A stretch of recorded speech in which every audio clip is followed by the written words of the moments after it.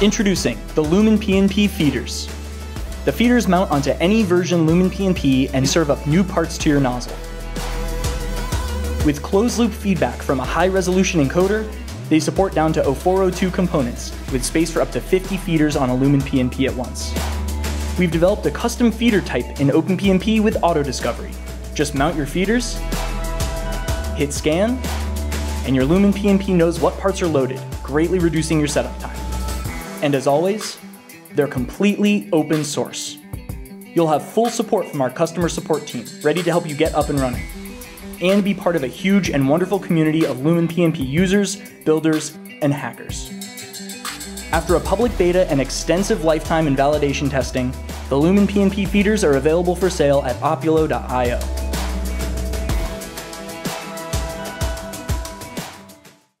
They're here!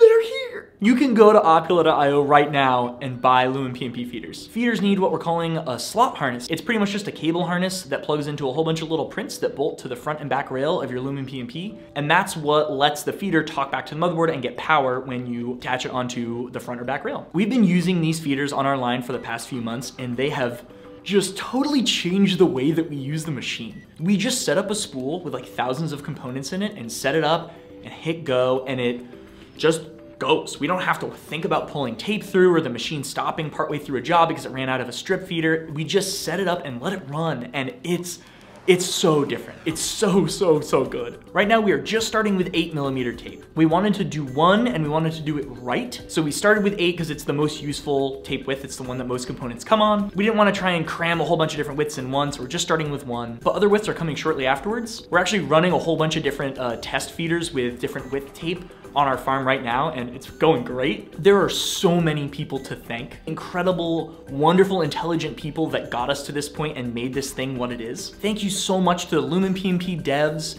and the beta testers for taking the time to try these early versions out and see how they work and give us feedback. All the employees at Opulo for getting ready for launch, and folks in the community who have contributed ideas and gave feedback and their thoughts on how we can make this thing the best thing it can be. And of course, the feeders are entirely open source. You can find all of the source for these things with links in the description. So go check out the site, opulo.io, go buy some feeders, throw out your strip feeders. I'm really excited for y'all to try them. And thank you all so much for your patience. I know it's been a long time since I posted a video. It's a lot of work getting a product across the finish line, but after this launch goes through, I'm excited to get back to making videos on at least a semi-regular cadence. Thank you so much for watching, and I'll see you next time.